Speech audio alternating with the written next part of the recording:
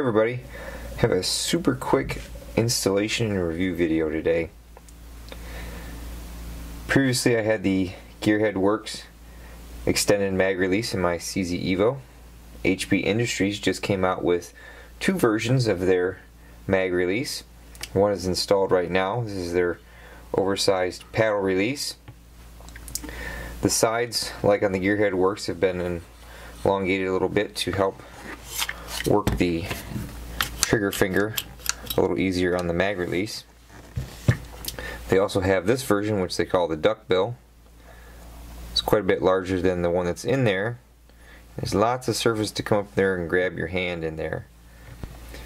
As far as installation goes, besides probably changing out the grip, this is pretty easy. You just need a punch and a hammer to knock this roll pin out. It's not in there very hard. You don't even really have to take the gun apart.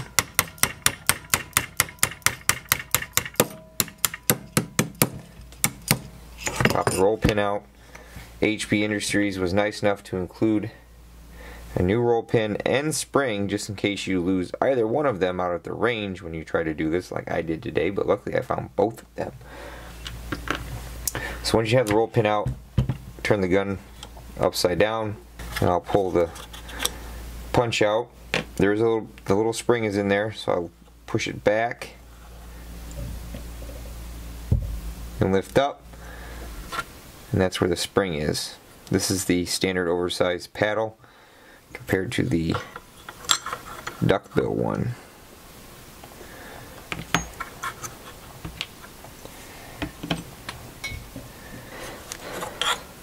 So put your spring in your desired mag release. Come in like this. Make sure your spring is caught on the little ledge it needs to be on. Push the mag release forward like that until the holes line up. And this roll pin you can almost push most of the way in with your fingers. Get it started. And then you can just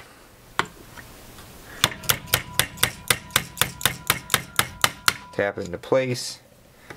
Take your punch just to make sure you're even on both sides like that. Test for operation. Make sure it springs back and you're done.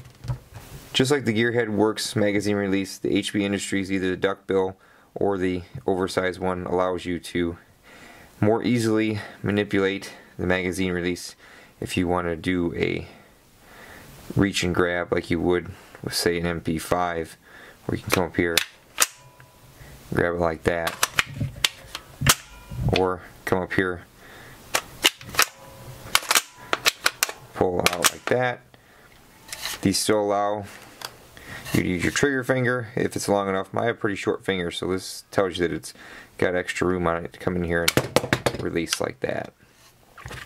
HP's magazine releases run right around 36 bucks plus shipping. They're made from 6061 T6 aluminum and they're hard anodized type 3. You really can't go wrong with either style if you're looking for more positive magazine changes over the factory one, especially if you had trouble releasing the magazine with the factory release with your trigger finger like I did. In this picture here you can see the factory mag release.